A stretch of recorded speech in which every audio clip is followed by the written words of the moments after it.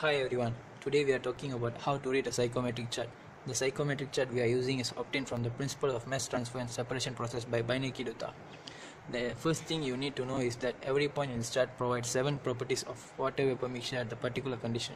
These properties are dry bulb temperature, wet bulb temperature, relative humidity, absolute humidity, dew point, enthalpy and specific volume. In other words, if we have any 2 of these properties to locate a point, we can easily obtain other 5 quantities from the chart. For now, we randomly select a point and extract all the quantities available. Firstly, let's find the dry bulb temperature. Draw a vertical line down to the temperature axis and we find that the dry bulb temperature is 52.5 degrees Celsius.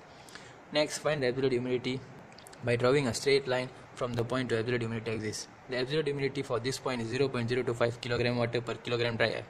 Now I will show you the relative humidity lines. We need to know that the absolute humidity of saturated air is at this temperature.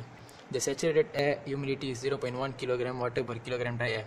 Since our point is not located on any relative humidity line, we need to perform interpolation. The relative humidity at this point is estimated at 25.26% humidity.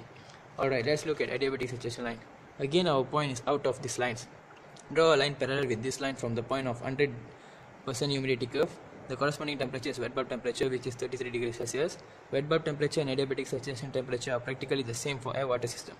Next, we will draw a horizontal line to the left until it reaches the 100% relative humidity line. The corresponding temperature is known as dew point. It is 28 degrees Celsius.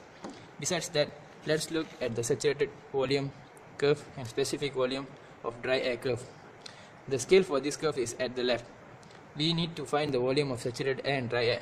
The humid volume of saturated air is 1.09 meter cube per kilogram dry air, while the specific volume for dry air is 0.91 meter cube per kilogram dry air. Perform interpolation and we find that the humid volume of our point is 0.955 meter cube per kilogram dry air. Now let's look at the curve of the enthalpy of saturated air and one curve for enthalpy of dry air.